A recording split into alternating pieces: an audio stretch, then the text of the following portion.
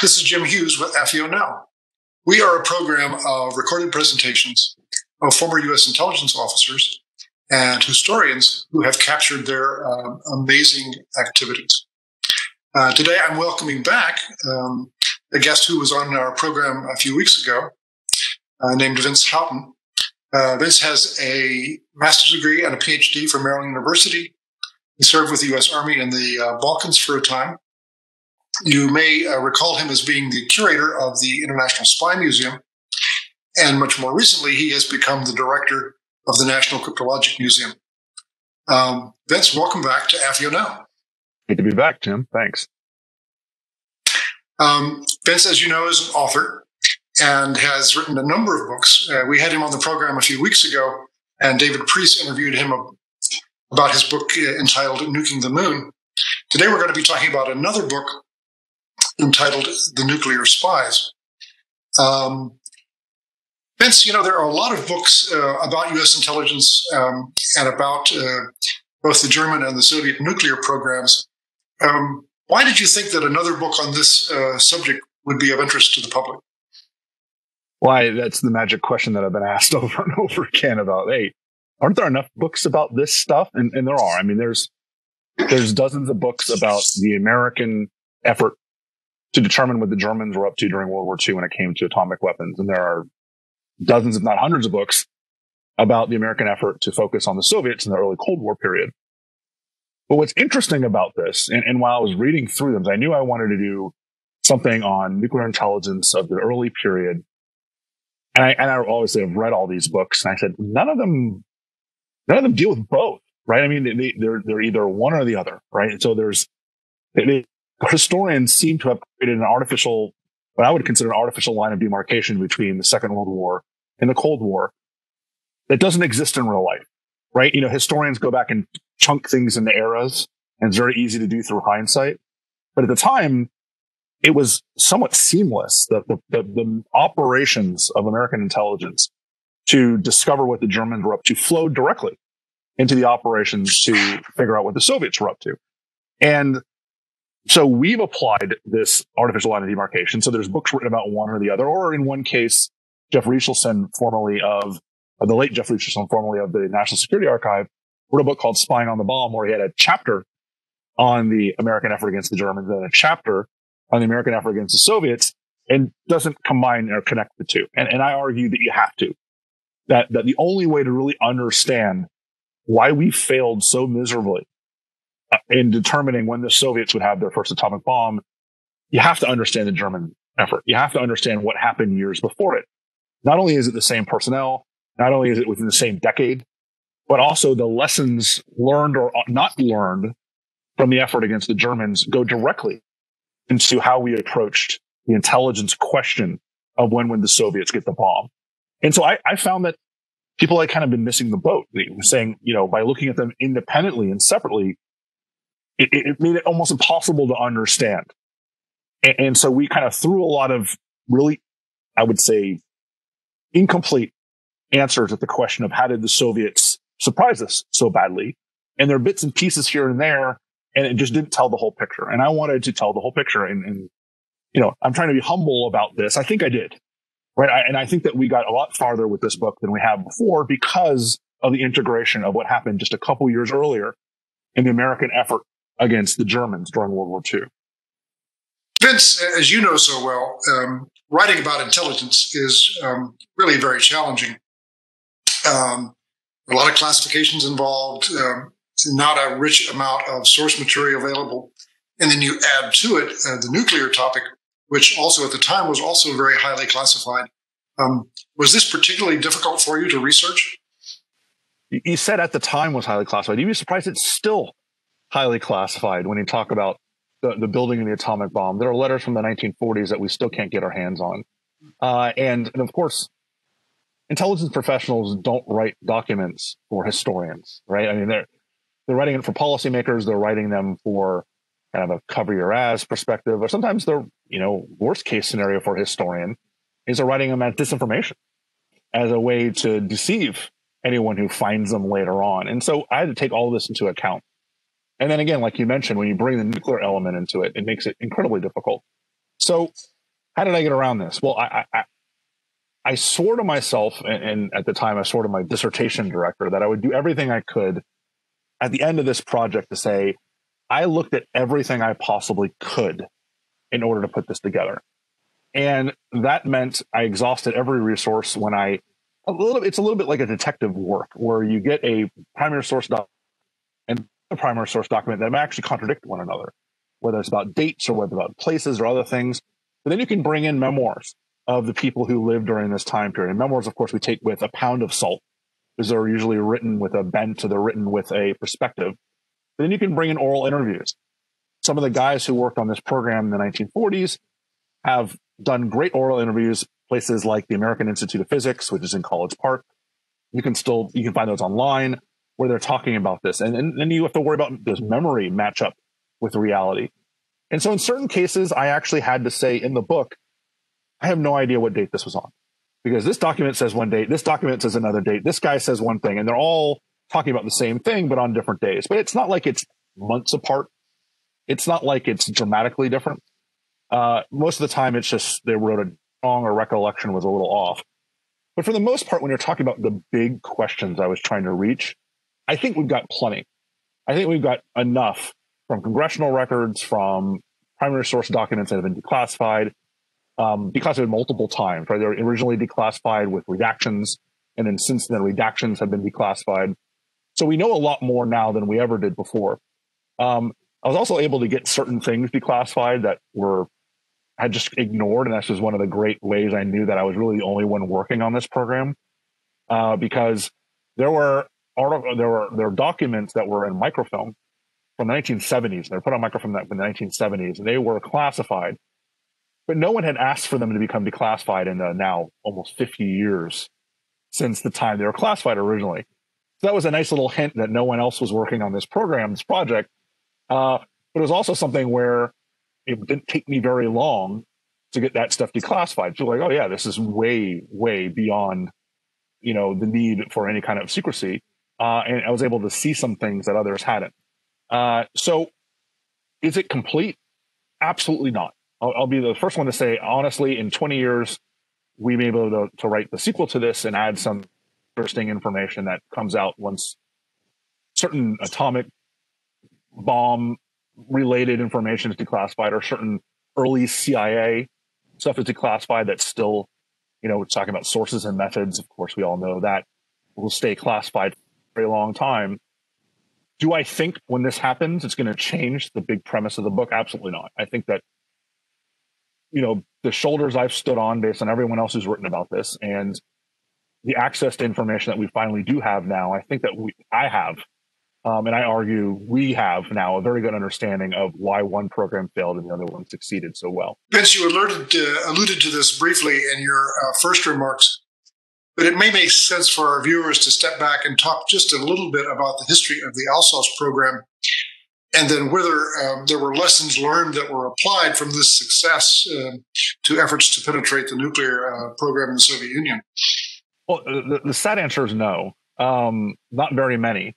For those that don't know, the ALSOS mission ALSOS itself, the name, like many other names, it was thought to be random, right? The idea of the Pentagon gives you a list of code names, you get to pick one of randomly generated names. In this case, the ALSOS mission was not randomly generated. ALSOS actually is the Greek word for grove, like a grove of trees. And someone at the Pentagon thought it was cute to name it that because Leslie Groves was the head of the Manhattan Project, but also the head of the ALSOS mission. He wasn't particularly happy when he found out that someone had kind of created this homage to him. But at that point, the name would have drawn more attention to the program than it was worth. So the ALSOS mission continued on. And essentially what this is a group of counterintelligence professionals and scientists who followed the very front of the war against Germany. In some cases, taking sniper fire, in some cases, actually getting ahead of the American and Allied forces to their chagrin. They sometimes moved faster than they should have and ended up in places that hadn't been cleared by the Allied military in an effort to reach German scientists, scientific institutions, laboratories, stockpiles of atomic material to see how far along the Germans were when it came to the production of the atomic bomb. You had to do it on site. It was a way to find out absolutely with all certainty where they were. What's interesting about this, and what other people haven't argued, is that the Alsace mission achieves their goal by the end of 1944. So by December 1944, they get to an area called Strasbourg, which, depending on your lineage and what side of the wall you grew up on, Strasbourg is either in eastern France or in western Germany. It's been passed back and forth about a dozen times over the centuries. But Strasbourg was where a major German atomic bomb laboratory was. Now, majors, this is not Los Alamos, right? This is not Hanford, Washington. This is not Oak Ridge, Tennessee. Major for what the Germans were doing, which were doing, they're building an atomic pile, which is kind of the early way of saying an atomic reactor to try to create plutonium. They were doing the research there. The Alsace mission captures it and finds out in December of 1944 that the Germans are nowhere near building an atomic bomb. They are at least 2 years behind the West. They are at the place that Enrico Fermi at the University of Chicago was in the summer of 1942. This should have been the end of the Alsace mission. This should have been great. The mission was to find out how close the Germans were to the bomb. They had accomplished that mission. So why don't they all come home? They don't, actually. They, for almost another year, they continue their operations. And this is something that people just glossed over. Historians just said, oh, well, they just kind of kept going to make sure they had it. No, it was done. Why did they keep going? Because the priority had shifted at that point from the Germans to the Soviets. Almost overnight, Leslie Groves and others said, well, we know the Germans aren't going to get the bomb, but we have to do everything we possibly can to make sure the Soviets won't get the bomb and can get slowed down and we can find out what they're doing. So the Alsace mission continued into Germany in order to capture German scientists, in order to capture German nuclear facilities and materials so that they wouldn't get into the hands of the Soviets. And in some cases, this was going behind enemy lines. In some cases, this was almost an attempt to rejigger the territories that the French, British, and Americans would have after the war. I mean, you think of the French area and the German area, the British area and the American area in Western Germany. We almost changed those in an effort to prevent nuclear material from falling into the hands of the Soviets. That's a longer story that you can certainly read about. So this was a real mission, a real operation that had the Soviets as their target. Unfortunately, when the war ends, so does Alsace. People pushed for a continuation of it. There are memorandum, and there are a lot of them from people like Leslie Groves, from some of the top scientists, from some of the top scientific personnel, going up even to the White House, that this should be a permanent institution, that you should have this unit within American intelligence that focused on other countries developing the atomic bomb. I mean, obviously the Soviets were the prime target at that point, but this was not just for the Soviet question. This was for everything. Unfortunately, that doesn't happen. Like everything else, at the end of World War II, it was demobilized. Like the OSS, like the U.S. Army and everyone else, the war was over. We could move on to happier times. And so there was a lag. There was a time period in which no one was really thinking about this in an organized way. There were bits and pieces of information coming in about the Soviet program. Signals intelligence operations in Europe were bringing in hints that the Soviets were working on things. There were continuations of what we call the scientific underground, which were scientists throughout Europe who were passing information around, at first from behind enemy lines in World War II, from German-occupied Europe, and then later on from Eastern Europe, when they got wind of anything that was going on inside the Soviet Union. But the Soviets were so good at counterintelligence that very little information leaked out. And because the United States was not organized in any way, shape, or form, any of that information that did leak out, or any coordinated effort, or any possible way to find out what was happening inside the Soviet Union, was lost.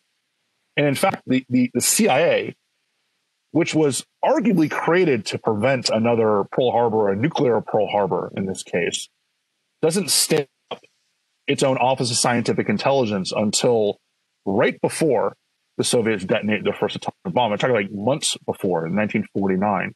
So the gap between Alsace standing down and OSI standing up, really that lost time that we really potentially, I mean, I hate counterfactual history, so I will never say we would have figured it out. I will never say it would have solved all our problems, because who the hell knows? But that time period is really lost between 45 and 49, where we essentially dissolve all of our capabilities of doing scientific intelligence at the highest levels. And it's no surprise to me that the Soviets caught us with their pants down. Vince, did U.S. intelligence and U.S. senior officials significantly underestimate the Soviets? And if so, why? Well, I mean, that's really the foundation of the book. I mean, the idea is why did we? I'm not trying to reinvent the wheel about how we could have discovered what they were up to. I mean, that again, counterfactual history, it makes it very hard to do. But I am trying to explain why we let ourselves be in that position. And we let ourselves be in that position for two reasons. And I think this is, again, why it's so important to look at the German experience versus the Soviet experience. We had so drastically overestimated the German scientific capabilities during World War II. We had assumed that they were way ahead of the Americans. We assumed they were going to have the bomb at least a year before we did. We assumed that they walked on water in many respects. I mean, if you think about the names that come out of the Manhattan Project that are all household names today, whether it's Oppenheimer or Fermi or Glenn Seaborg or Richard Feynman and all these others, they weren't household names in the 1940s. No one had, these guys as their heroes. No, it was the baseball players and it was the actors and the politicians, much in the same way it is today. Well, now we know all these guys, and we know all these guys because of the atomic bomb. What's interesting is the guys still back in Germany are the household names everyone knew. The Werner Heisenbergs of the world, the Hans Geiger, and the name Geiger counter. Otto Hahn, who actually discovered artificial radioactivity, the ability to create artificial fission back in 1938. And, these are the guys who actually taught all the Americans in grad school, Max Planck's of the world and the Max Born's of the world, who created quantum mechanics. These are all the ones that were in Europe. These are the guys that were probably going to be in charge of any kind of German atomic bomb. And Werner Heisenberg was at the level of Albert Einstein, and arguably more important to Albert Einstein for most of our day-to-day living. Einstein looked at big, huge astronomical events, black holes and speed of light and stuff. Heisenberg looked at subatomic particles, quantum mechanics, which means our ability to turn on lights and have this conversation over this computer right now is because of Werner Heisenberg more than it is Albert Einstein. And Heisenberg was the Oppenheimer of the German atomic bomb program. So we were terrified that the Germans were going to beat us to the bomb. Then, of course, we find out they were nowhere near building a bomb. And this had a lot more to do with infrastructure and our ability to fight a war overseas. So we're not fighting it on American soil. We could spend a lot of money in building 3 cities, Los Alamos, Hanford, and Oak Ridge. And we could put billions of dollars into this program where the Germans couldn't. So we have that lesson we learned that even the Germans, right, the greatest scientists in the world, could not build an atomic bomb in the same rate that we could. Now, if you take that perspective and look at the Soviets, for decades, the Soviets had been considered backward when it came to science. And not just a little bit backward, but significantly backward when it came to science. No one thought the Soviets had good scientists, even though they had helped to invent genetics, even though they had done a lot of things that today we would say, my God, the Soviets really knew what they were doing. Sputnik, Yuri Gagarin, all these innovations that come later on were eye-opening to us because we assumed the Soviets were idiots when it came to science. There's a lot of quotes in the book that are just overwhelmingly nearsighted when it comes to the American analysis of Soviet scientific capabilities. The idea is, their most capable technological production was the 2-seated farm tractor during the Second World War. I don't know why they're ignoring the T-34, but that's fine. And, the scientists were bumpkins. The scientists were idiots. There's no way that they could come close to building this bomb. And so we underestimated that aspect of their capabilities. We also underestimated their production capabilities. We knew how much it took to build an atomic bomb. We knew how much money it took, how many resources it took, how many scientific brains we had to bring together to do it. And so Leslie Groves, for one, said that Soviets aren't going to build a bomb for 20 years because they just could not bring together the output. They couldn't bring together the industrial might to build the bomb. He even said, he kind of half jokingly said, well, unless they shut down the rest of their economy, there's no way they can build it. Well, in fact, they shut down the rest of their economy, and they're able to build the bomb much faster than we thought. And then there's a third group.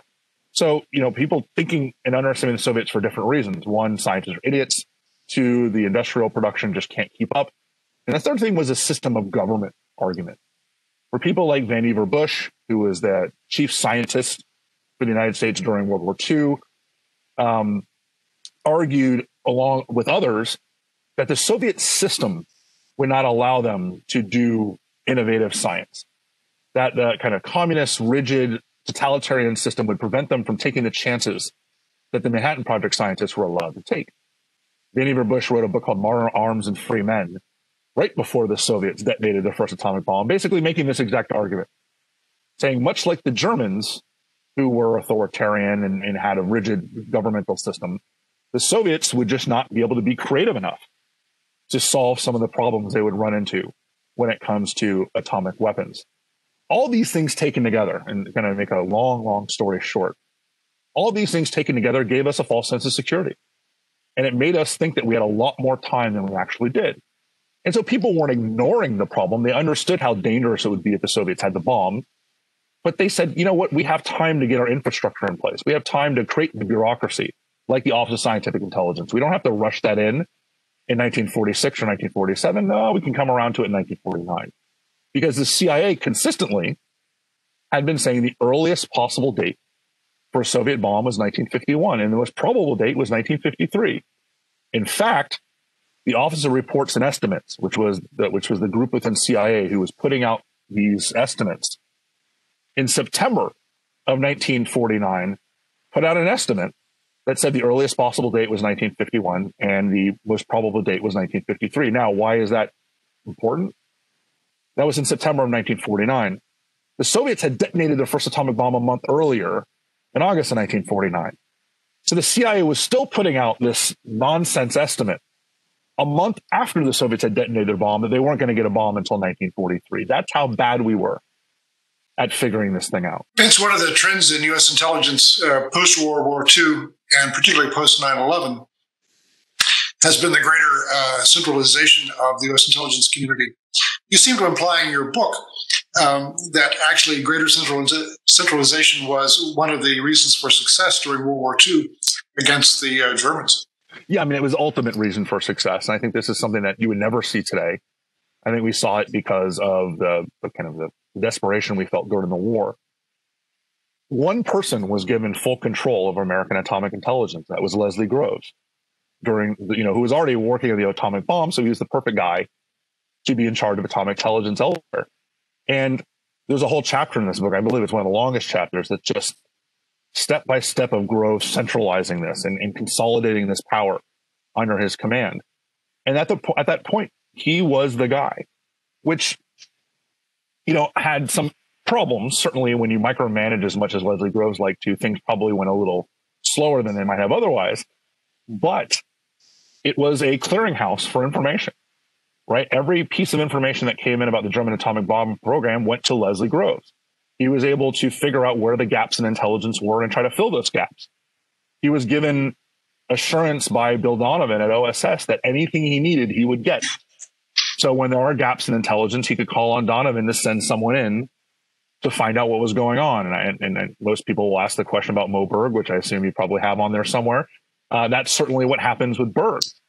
When the Alsace mission couldn't get to the Italian scientists because Rome had not yet fallen to the Allies, most people, kind of ignore the Italian campaign, but it got stuck, right? It got stuck for months before Rome finally falls.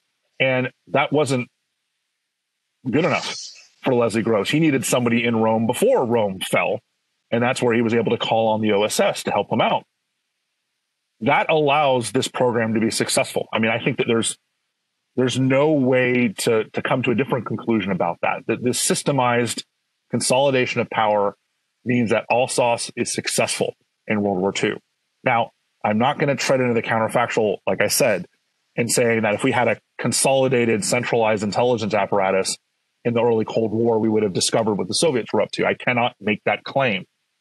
I can make the claim that we were not in any position whatsoever to take advantage of anything that came in from the Soviet side because we didn't have a centralized system.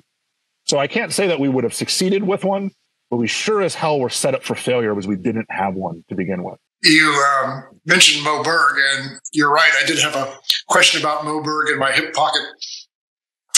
For our viewers who are not familiar with Moe Berg, he was a Jewish American from New York who played Major League Baseball for 15 seasons for 4 major American League teams. But he was a very, very unusual ball player. He had degrees from Princeton University and Columbia University. He actually had a law degree. He spoke a number of foreign languages. He went on several trips on behalf of Major League Baseball to Japan before the war and actually took pictures of downtown Tokyo that were shared with Army intelligence. But then he was actually sent on several missions to Europe as part of the Alsace mission, the most important one of which was to find Fermi, and the other was to interview Heisenberg to try to make that determination whether or not the Germans were close to a bomb. So a long intro, but my question is, so OSS had some really interesting, talented amateurs like Moe Berg. Were there any Moe Bergs after World War II and after OSS? Well, I mean, the answer to this question, you just look at Moe Berg himself. I mean, we don't need to go beyond other Moe Bergs. And I think that one of the reasons that you don't get the same kind of success that you did during the Second World War is exactly what keeps Moe Berg from being a career CIA officer, is that the free-flowing, no rules, oh-so social OSS, that worked great during wartime. That worked, when you had the ability to kind of freelance, when you had the ability to make stuff up and do it on your own, assume that Bill Donovan was going to have your back if you were successful. That didn't work in the CIA. Even the early CIA, where, the agency was trying to figure out what it was doing. Things were codified. Things were bureaucratic. It was all of a sudden a government organization. The one great advantage of everyone just kind of poo-pooing the OSS and not wanting anything to do with it was that Donovan could do whatever the hell he wanted to. And so his officers could do whatever the hell they wanted to. I mean, Moe Berg made up his own stuff. He got travel orders. He got essentially a mission. What's very interesting is the OSS, ironically, was set up a lot more like the German army than the American army. The German army had a concept in the 1930s they developed called Auftragtaktik, which essentially means mission orders. And what German junior officers were given wasn't a step-by-step way to accomplish their mission. It was the endpoint. They said, we need you to be at place X at the end of the day tomorrow. We need you to capture this hill. And the junior officers were actually able to figure out how to do it, right? They were given the endpoint, and they were able to kind of figure out how they were going to get there. The American army today, that sounds familiar to anyone who was in the army during the Cold War, because we stole all those ideas. The American doctrine during the Cold War was exactly that. Well, it wasn't that way during World War II. So the more formal, rigid U.S. Army didn't like the way OSS did things. And OSS actually was kind of stealing ideas from the Germans. Well, you can't do that under CIA. I mean, as much as people have written about the freewheeling CIA of the 1950s, it still had a top-down bureaucracy. It still all went to Alan Dulles, who was micromanaging where people were in the field. There was Kim Roosevelt moving around, the Middle East or other places. It still was a bureaucracy. And that's what kept Moe Berg from staying at CIA. It was just too rigid for him. It was too formal. So I think you do have an early CIA that crushes this type of personality where they just can't have a normal government job. And so you don't necessarily have the free-flowing personalities that you would find at OSS. That being said, you also have the problem of the Soviet counterintelligence just at this point killing us. And that's, you could say, well, the Gestapo was no, walk in the park. But the Gestapo hadn't completely invaded or infiltrated British and American intelligence at that time. So anyone we tried to send in, Kim Philby told them about, or the other Cambridge Five told them about, or George Blake told them about, or any of the number of people who were working for the Soviets in the United States before Venona was decrypted. The Germans didn't have that. They didn't know when anyone was landing. I mean, Kim Philby told them everything. So there was no opportunity to send in a Moe Berg type person into the Soviet side because they would have been snatched up. In many cases, they probably were. And some of those things are still classified about some of the damage that was done by the Kim Philbys of the world. For our CIA members who have a chance to go to the CIA museum, Moe Berg's baseball card is the only baseball card on display at the CIA museum. Vince, I want to thank you very much. Once again, a great journey back into the past to learn some things that I wish we had learned a little earlier. I appreciate your coming on today. Look forward to having you back soon in the future. Yeah, absolutely. Thanks for having me on again. For those that have read Nuki and the Moon, this is a little different in tone than that book. This is a much more straightforward history, but I think it really has some lessons for today when it comes to our inability to take seriously potential threats from other places because we have some kind of ethnic bias or some kind of underlying belief that we're better at doing things than others. I think that's, one of the interesting reasons that we've been surprised so many times by other countries developing nuclear weapons because we thought they couldn't do it because they were, let's say, North Korean or Iranian or anybody else. This is not a new idea. All right. This is a new idea that goes back decades and decades and decades, but it's one that we certainly haven't learned the lesson from. And I didn't write this as a political science book. It's a history book, but certainly it's something that I think has been insightful for people to look at our current world today and say, well, maybe we shouldn't be so sure in how we believe someone's capabilities are, because, atomic weapons is kind of as convoluted as they might be for a lot of people, aren't that complicated. And certainly they're not that complicated to anyone who is a scientist. They figured it out in the 1930s and 40s. They can figure it out today. I don't care where they are or who they are. It's something that we should take more seriously than we do. Well, thanks again. All the best to you. Look forward to having you back soon. Thank you so much.